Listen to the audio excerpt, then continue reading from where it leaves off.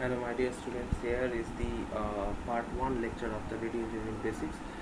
In this lecture I will define some of the basic terms of radio engineering and why we study and what is the advantages of radio engineering.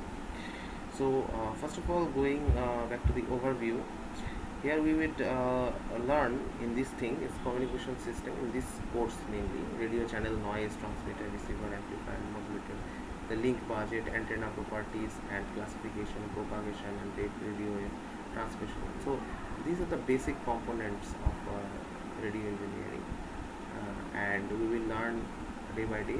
That is the main, we will cover this type of things. But first of all, the communication system, we have to know the communication system, topic 1.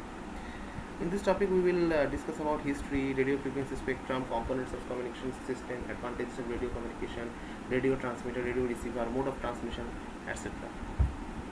So, first of all, what is the history? We pretty much know about Heinrich Hertz. Hertz, because it is dependent on total frequency. We know the unit of frequency is Hertz. So, radio waves were first identified and studied by German physicist Heinrich Hertz in 1886. And you would probably know about Guglielmo Marconi. He was an Italian scientist and electrical engineer. So he first of all practically invented the radio transmitters and receivers. He developed it around 1895 to 96, and he's commercially used his radio has been commercially used in 1900,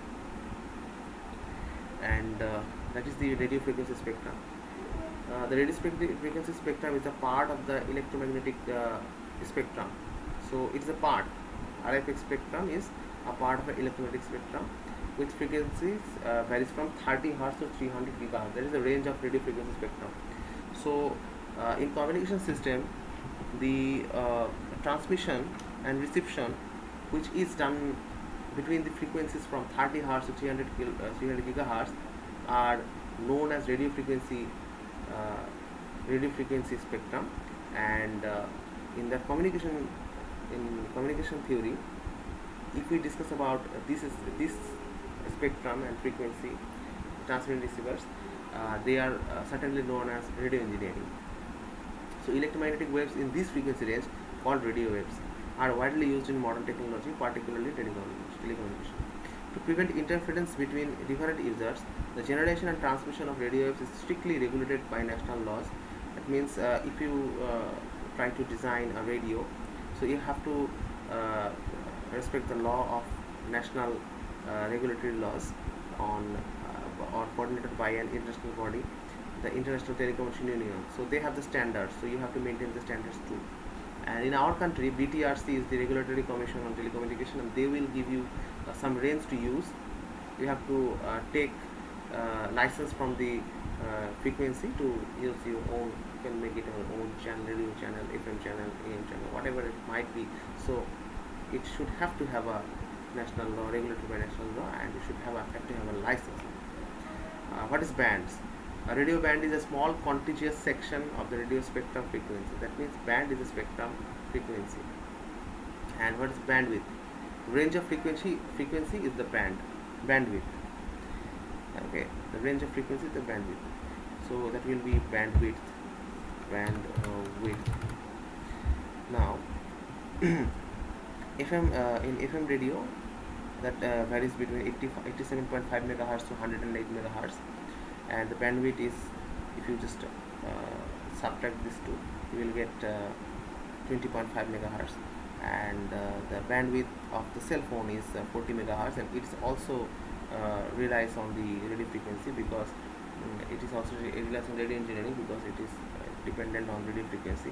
875 megahertz to 915 megahertz, or there are different type of frequency spectrums and frequency allocations related to different technologies.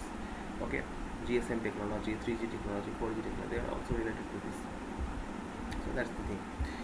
And the cell phone, here we use 40 megahertz bandwidth. Now that is the radio frequency spectrum, and from extremely low frequency means 3 Hz to 30 Hz, that's communication with submarines, and super low frequency SLF is 30 hertz to 300 hertz, ultra low frequency. But the main frequency starts from there, navigation and time signal. That is the applications in the right side that you can see in this slide. Medium frequency, MF frequencies, AM medium wave broadcasts, avalanche beacons, and high frequencies 3 megahertz, 300 megahertz, shortwave broadcast, skywave radio communication. All are the applications. Some very high frequency, the television broadcast that starts from television broadcast, FM 30 megahertz, 300 megahertz, line of sight, ground to aircraft, aircraft to aircraft communication. This kind of communications are related to this frequency. And ultra high frequencies also television broadcast, mobile phones, wireless LAN, Bluetooth, GPS, etc. And super high frequencies ranges from between 3 gigahertz, 30 gigahertz, and their radio astronomy, microwave devices, communications, wireless LAN, etc. And extremely high frequency is radio and 30 gigahertz to 300 gigahertz. Most of all these frequencies are known as the microwave frequencies. Okay, so 3 gigahertz, 300 gigahertz is dedicated to the microwave frequencies. But if you want to relate the radio frequency, the main spectrum varies between 30 hertz to 300 gigahertz, and that is the basic component of communication system. So that's the basic block diagram: information source, transmitter, channel, receiver, destination, and there is a noise in the channel. That should always be the noise in the channel. Channel is not going to be noiseless, because that's not a perfect channel. A practical channel always have a noise. There are different kind of noise, and we will learn noise from the next week and on. But the information source, there is encoding modulation and decoding demodulation. So transmitter should encode this or modulate it and give the signal back to the channel. After transmitting the channel, that will carry the information to the receiver, and after demodulating or decoding, we will get the destination. Now that is the information source. This type of things, voice, music, photo, that will convey the message, that is known as the information source. Internet data, video, these are the information sources. And that is the transmitter, you know very much well. That is the antenna, you can see here, radio antenna. It is the device that produces radio wave using an antenna. The transmitter itself generates the radio frequency alternating current, which is applied to the antenna. That means alternating current is applied to the antenna to produce radio waves. And the modulation amplification also being used in the transmitter section. Now that is the channel. Channel is the medium of which transmitted radio wave is propagated. That means that is the main function. Without channel, no other signals will be conveyed. So whether the signal has been conveyed, the message will be propagated in such a thing that is known as channel. In wireless communication, air is the channel. That is wireless. For wired communication, it may be coaxial cable, twisted pair cable, optical fiber are the channel. There are a lot of channel can be defined as frequency range of an application, the way of communication. They can be divided by many terms. That is the receiver. Receiver provides the opposite function of transmitter. It receives the radio wave and decodes the message with the help of the different modules such as amplifier, mixer, modulator. And that is the destination. You can listen from the music box. You can watch TV. That are the loudspeakers, are the outputs, and outputs are really the destination. What are the advantages? The advantages is the mobility. You use a cell phone. You can go here and there. A radio communication solution in areas where cables are impossible to install. Where cables are impossible to install, there radio communication is very useful. Wireless communication is easier to maintain, but disadvantage is the low security, high cost for setting infrastructure.